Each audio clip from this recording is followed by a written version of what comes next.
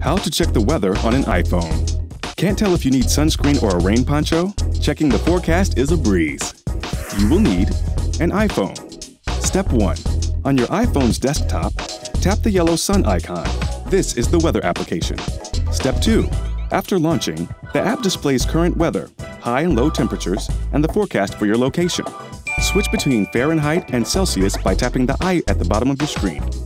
Step 3. To quickly check the weather in another city, tap the Yahoo icon at the bottom and type in the name of the town you're searching for. Hit search to get the forecast. Step 4. If there's a location you're checking often, add it to your tracking list by tapping the I and then the plus sign in the upper left corner of the screen. Type in the city info, click on the city name, and tap Done to load. It will now be included in your scrolling list when you launch the weather app. Step 5. To delete a city from your list, tap the I button at the bottom of your screen. Then, next to the town's name on the left, click the red button and then tap the delete prompt that appears. Step 6. Get out there. Rain or shine, you're now prepared for any weather eventuality. Did you know?